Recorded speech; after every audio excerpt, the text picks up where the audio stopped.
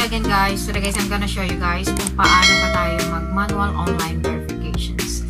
Bakit ba tayo mag-manual online verification guys?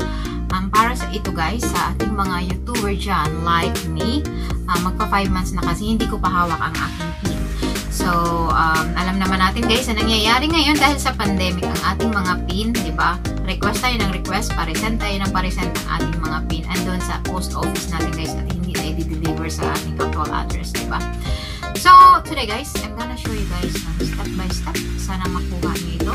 And before that guys, I just want you to know that manual online verification guys, makakapag online manual verification tayo guys kapag nakatatlong pa-resend na tayo ng ating PIN na hindi pa rin dumadating, di ba? Pag nakatatlo na tayo. Sa case ko naman, magpa 5 months na ako nag-aantay ng aking PIN at hindi pang dumarating. So, I tried my manual verification before na hindi ko naman pinanood yung ibang tutorial at gano'n lang pala kabilis. So, today guys, I'm gonna make my own tutorial, yung online manual verification. Sana makuha nyo ng step by step. And, di ba guys, but before that guys, kasi kailangan natin dito ng ID natin, valid ID, like driver's license, yung Meralco bill natin, or yung water bill natin guys, kailangan natin to.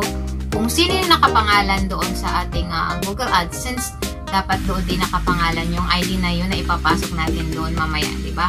May ipapasok tayo doon na ID na nagpapatunay o just to prove guys na kung ano yung address na nilagay sa Google Adsense, dapat same sila na address doon sa ID na i-input natin doon mamaya. So, ayun guys, tara na guys sa aking script.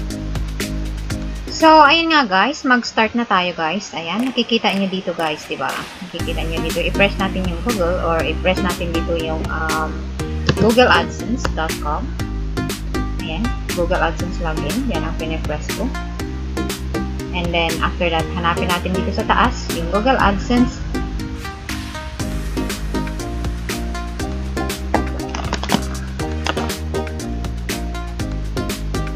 Ayan.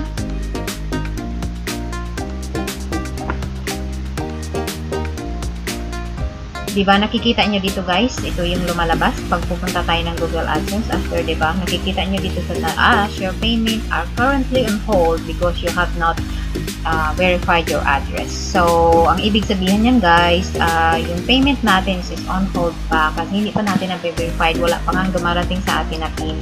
So, kasi pag may dumarating sa atin na PIN, dito natin yan i-verify, diba? Yan, i-verify natin, tapos ilagay dito yung, yung PIN, diba? So, sa akin kasi, wala talagang PIN. So, ang gagawin ko, magma-manual verification ako. So, anong gagawin ko guys? Paano ba mag-manual verifications? Ito yung gagawin ko. Nakikita nyo itong tatlong dots dito sa taas, di ba? Tatlong dots. I-press natin ito and then press help. Ayan. After pressing the help, ayan, press help guys, nakikita nyo dito, address PIN and phone verification, address verification PIN, ayan, overview. Diba? Dito sa taas, scroll down lang tayo.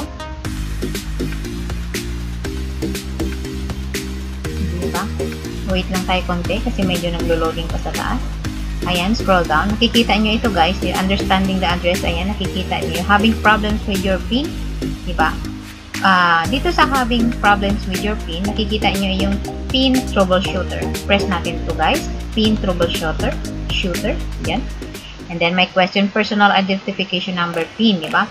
Are you earning greater than the verification threshold? Diba? Check that your earnings are greater than $10 or the local equivalent to view our earnings. Just follow these steps, diba? As ako kasi guys, diba, ano ba tong threshold na sinasabi nila? Ito yung $10 guys, diba? Yung $10 na sinasabi nila, diba?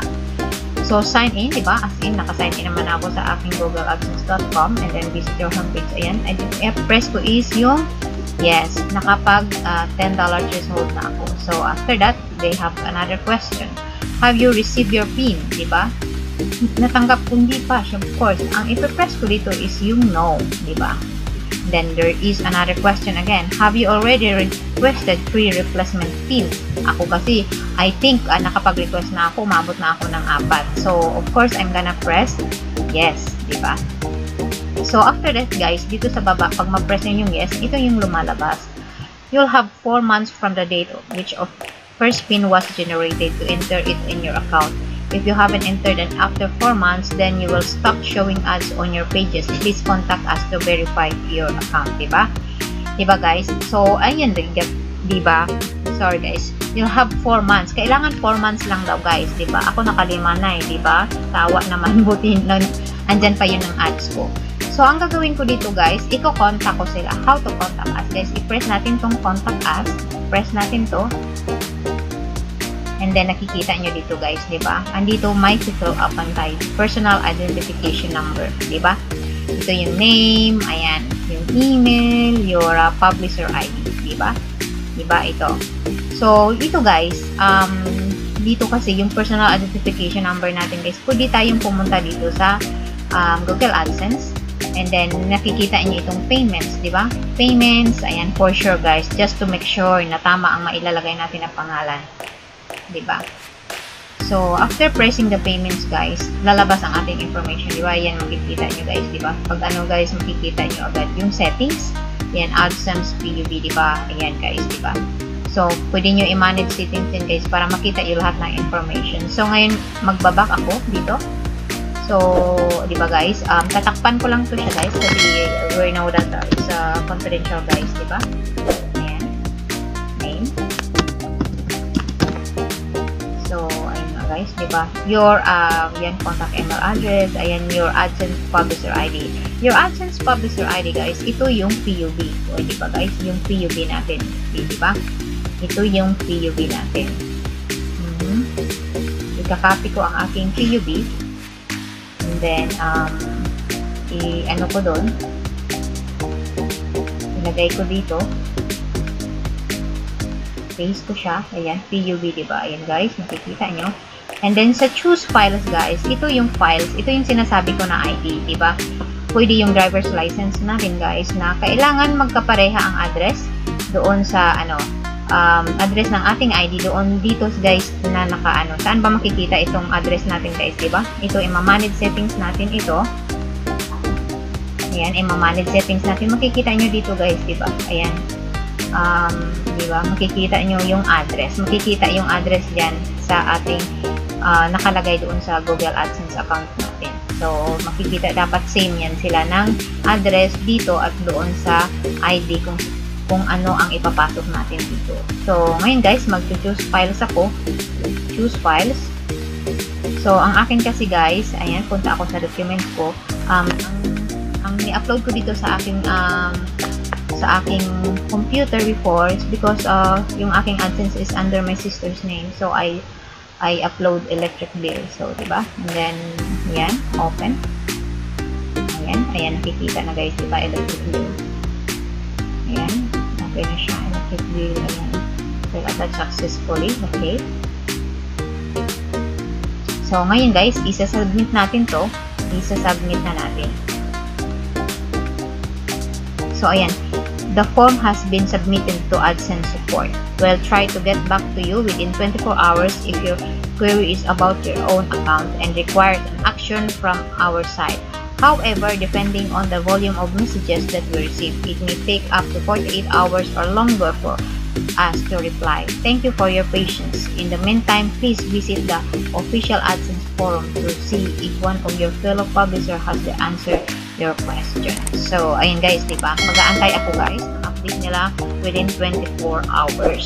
So, ganun lang siya kabilis guys, ang mag-manual verification, diba? Mag-online manual verification. So, ayun nga guys, ha? Sana nakuha nyo ng step by step. Maraming salamat sa inyo guys, diba? And later, I'm gonna wait guys kung ano ba ang update nila sa akin. Ayun guys, this is MJ Dayo guys. Don't forget my red button below and also my notification bell. Bye bye guys, maraming salamat.